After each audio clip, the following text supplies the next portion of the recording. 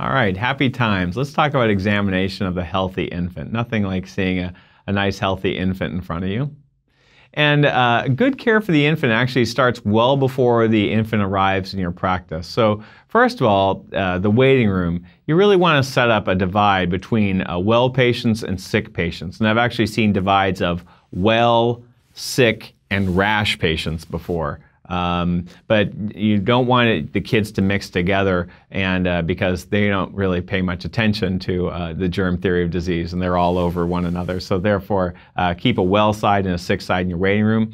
Support staff is really critical in doing well child care, because you frequently have to check things like hearing, vision. These take time. So does the application of vaccines and doing that correctly.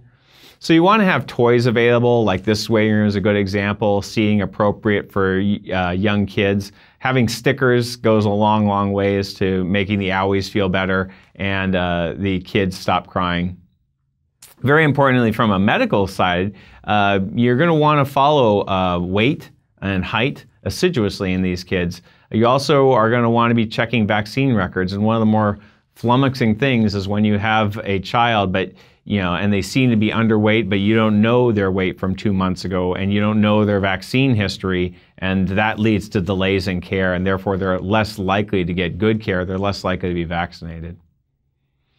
And really, I found that it takes a team to provide good care, particularly to infants who require so many vaccinations.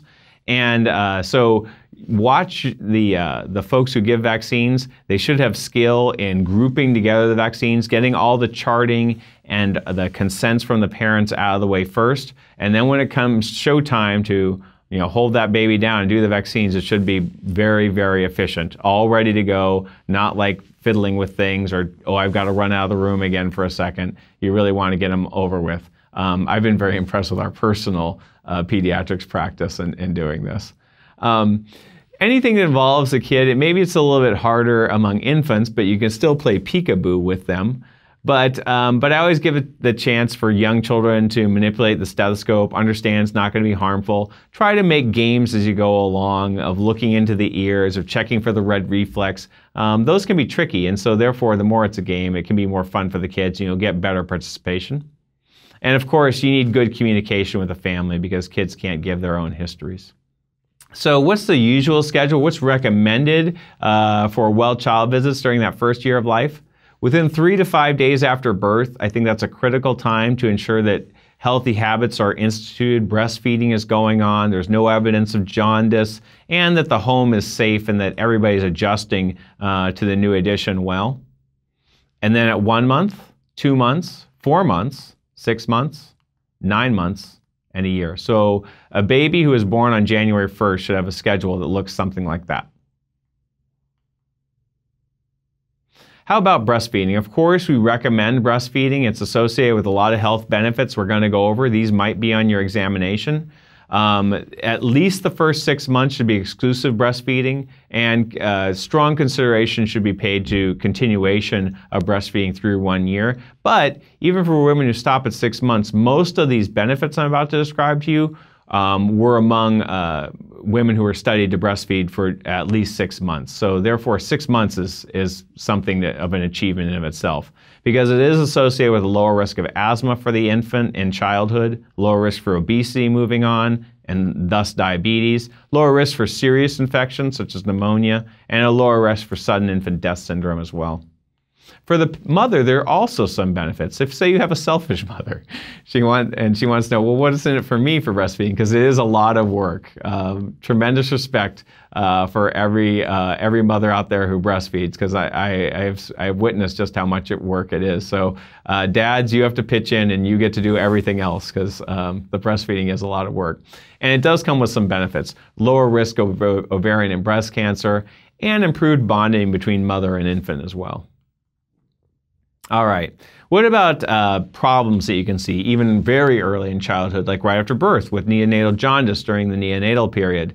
So just to recall that preterm infants are at higher risk, and therefore they should be monitored every 8 to 12 hours for jaundice. And that is more or less standard practice, I think, for every infant in the hospital. While we want them to room with the parents, and that's healthier, It's better for bonding, better for initiating and maintaining breastfeeding versus the babies in a nursery. They should still be checked by the staff for jaundice.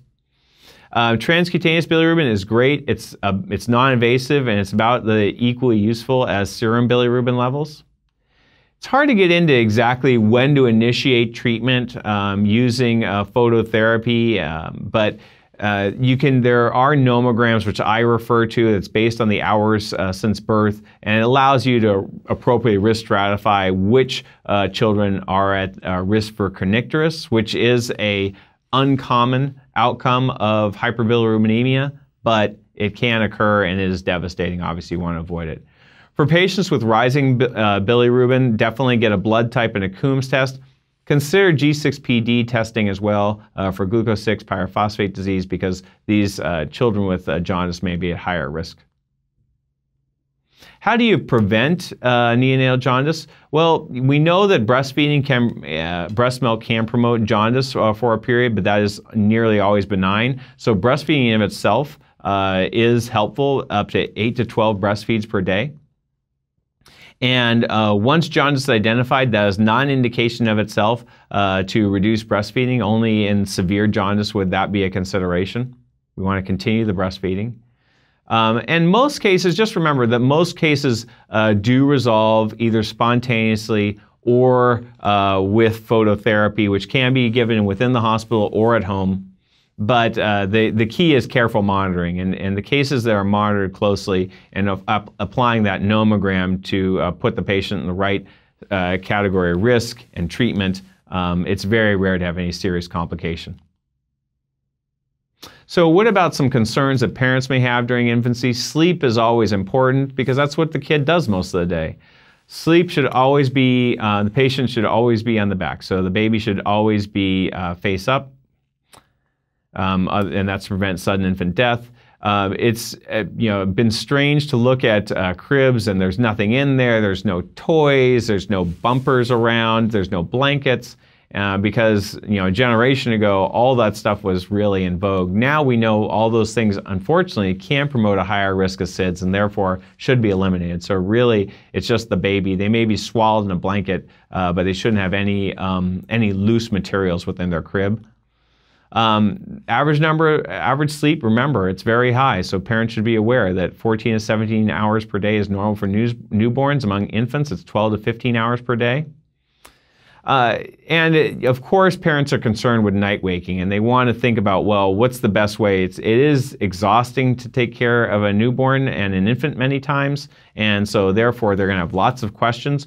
Do try to tell them that for most infants, night waking by age 6 months is going to be pretty infrequent. It's rare to have a child who's waking up 2 or 3 times per night. Usually it's along the lines of maybe once or twice per night.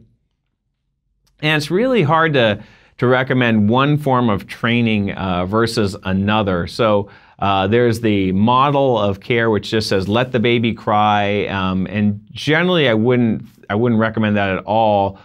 For the first couple months of life, but after that it might be more of a reasonable approach versus the more supportive model of going in and comforting the baby and doing a feed when on demand.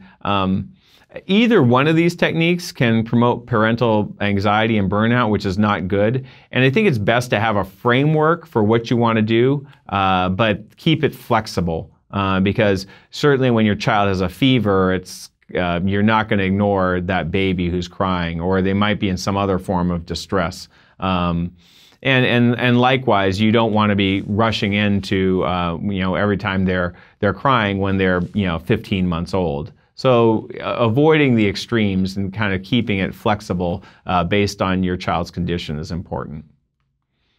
And one thing that really helps is, of course, a bedtime routine of keeping things calm, soothing, and that sets things up nicely for when they hit older ages, 1 year and beyond, where they understand, okay, it's time to settle down, it's time for bedtime. What about pacifier use? That's a big question as well.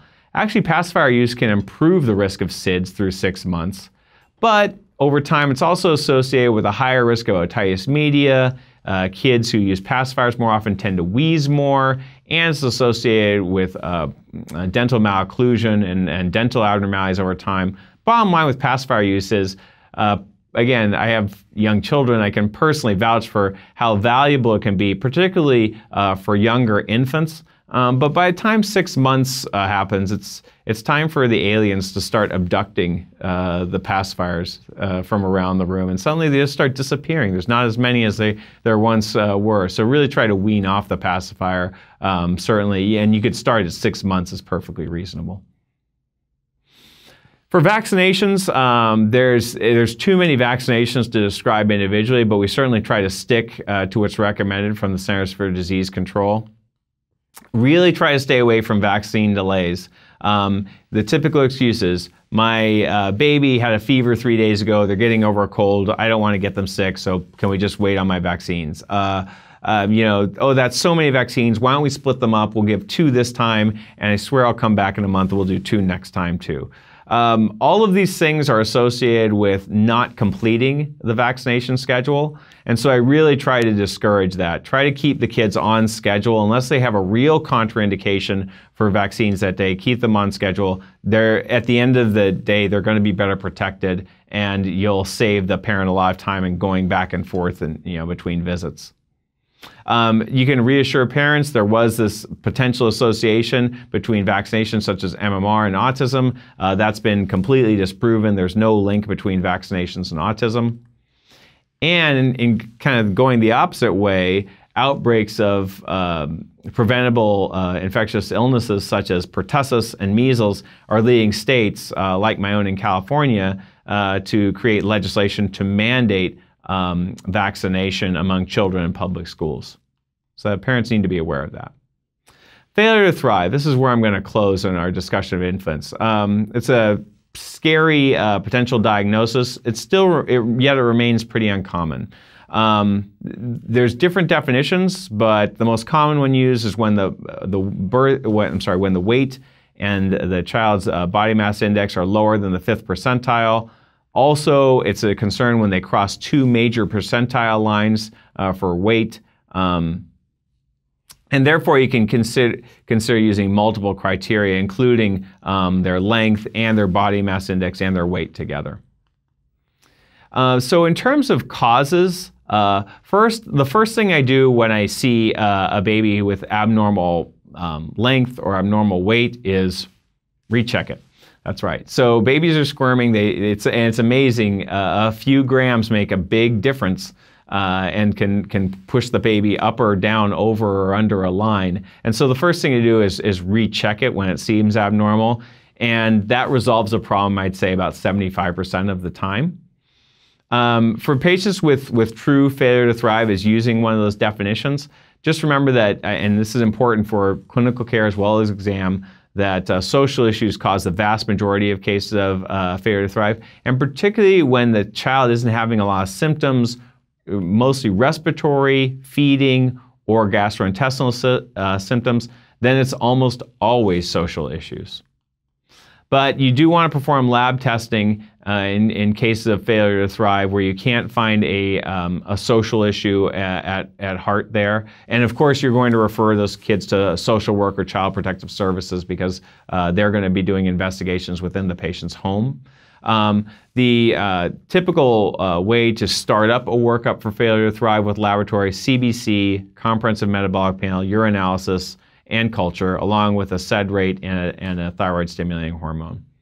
But many cases don't even get to there because you're doing a thorough assessment for those social causes. So what we learned today was the schedule of how to see an infant over that first year of life, and some of the key questions that parents may have, and the key factors for keeping kids well during that time. Thanks very much.